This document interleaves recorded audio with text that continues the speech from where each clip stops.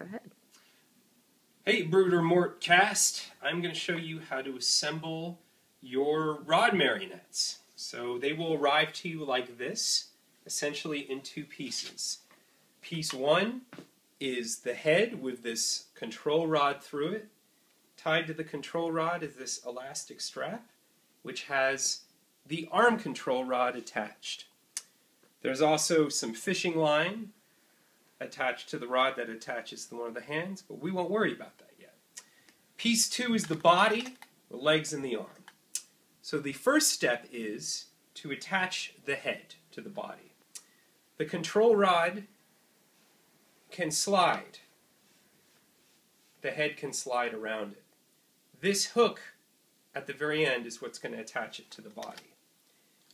Between the shoulders is this loop of cord. What you want to do is push the hook through, rotate it. You want the hooky dauber part sticking out in front, and bring it up like this. Then rotate the head to position. I may ask for a little close view. Underneath the head is this piece of wood.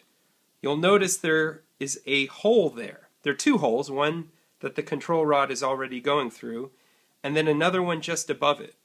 You want to slide the head down so that the tip of this hook fits into that hole. What that does is it locks the head on and locks it so that it won't slide around on the rod.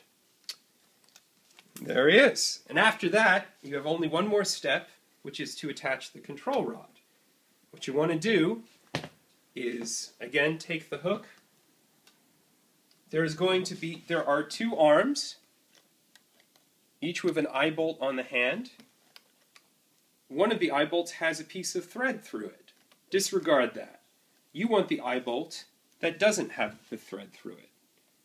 So what you want to do is hook the control rod through the eye bolt, and you can secure this with a piece of tape. You can get a piece of tape and just kind of put it around there. Later, once you guys have finalized things, you can try closing it with a pair of vice grips or regular pliers. This is piano wire. It's pretty tough, so you might need to exert some force. But after that's on there, your puppet should be good to go.